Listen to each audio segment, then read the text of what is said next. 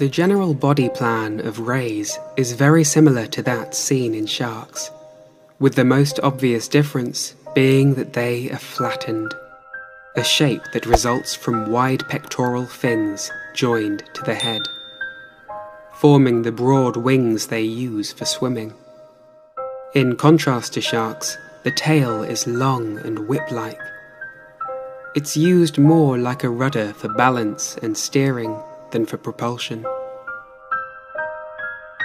The mouth, nostrils and gill slits are on the underside, while spiracles behind the eyes are used to draw in water, an adaptation that prevents the gills from getting clogged up with sediment.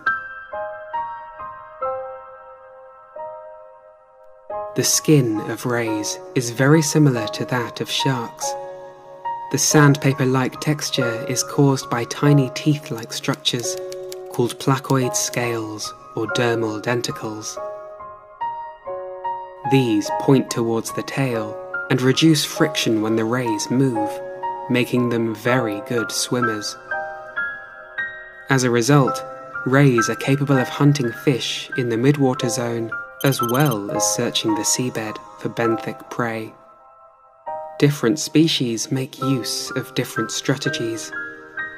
Bottom-dwelling species such as skates are often ambush predators, burying themselves in the sediment and lying motionless before snapping up passing creatures. This behavior also protects the rays from being spotted by predators. In contrast, eagle rays and cow-nose rays gather in graceful schools. To hunt, they dig invertebrates from the sediment using their prominent snouts or by beating their wings.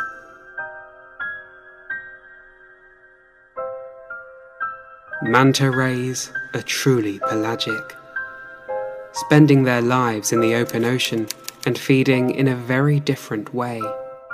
Mantas are the largest species of ray, with wingspans of up to 7 meters or 23 feet.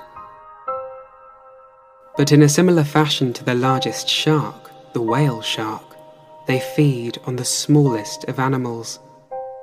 They are filter feeders, filtering plankton from the water. Their morphology is remarkably well suited for this way of life, for their mouths are located at the front of the head rather than underneath. 2 long lobes, called cephalic horns, flank the mouth on both sides, and funnel planktonic prey into it while the ray moves along slowly. Often, mantas are seen swimming in circles together, a technique that concentrates shrimp and plankton into a small area before the rays lunge through the center with mouths agape.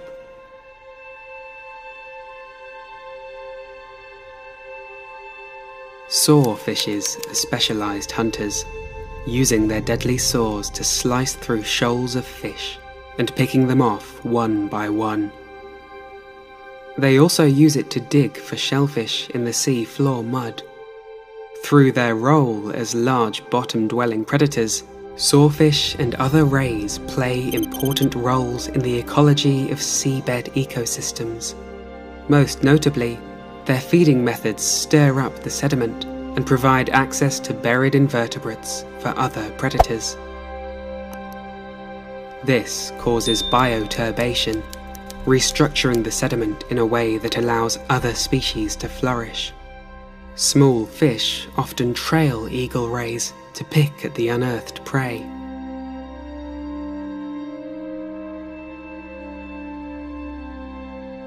Rays are also an important source of prey for larger fish, including hammerheads, a shark species that has adapted an incredible method of detecting and digging up buried stingrays, using sensitive electrical receptors to pick up signs of movement.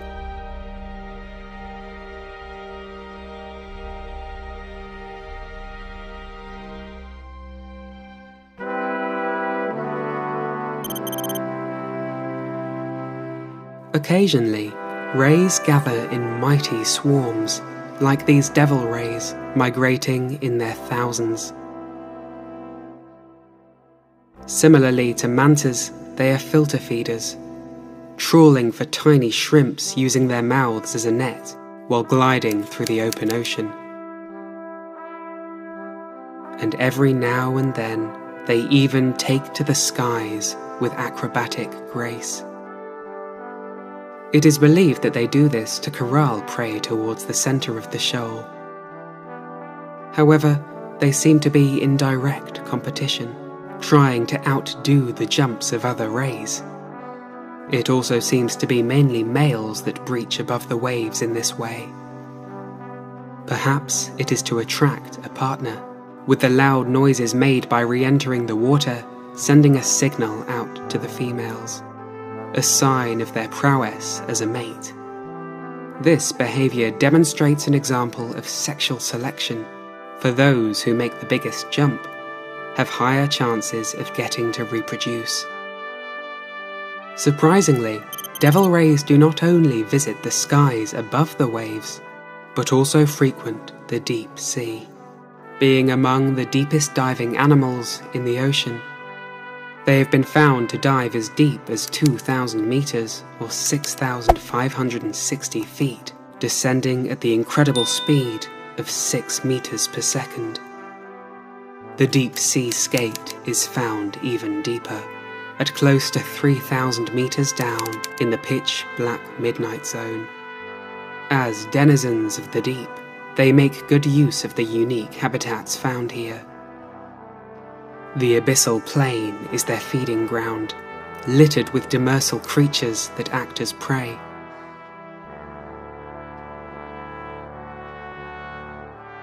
At towering hydrothermal vents, fissures in the Earth's surface that spew forth superheated water, these skates arrive to lay their eggs.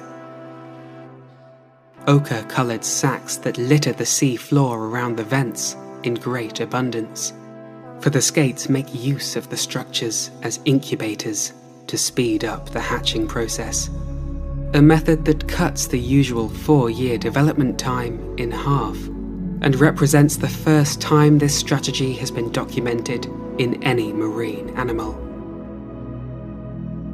The ghost sharks, or chimeras, are also residents of the depths, and are among the closest living relatives of rays.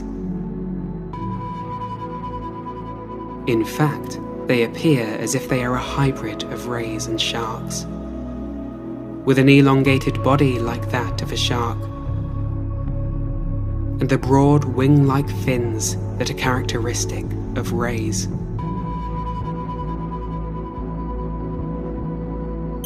Overall, skates and rays fulfill similar ecological niches to sharks.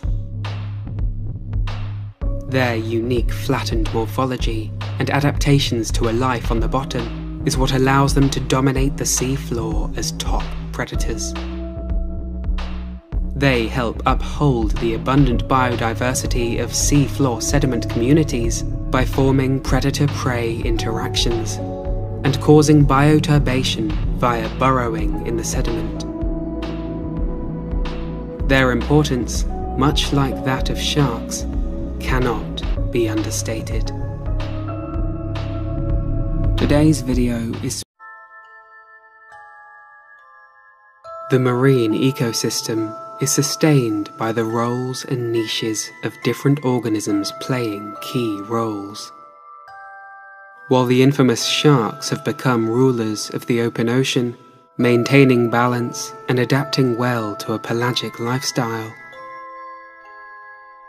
another group of cartilaginous fish have conquered the seabed in their place. The skates and rays, making up the superorder Batoidea, a name with origins in Greek, meaning a flat fish. With their distinct shape, skates and rays have become highly efficient predators of life beneath the sediment. Let's take a close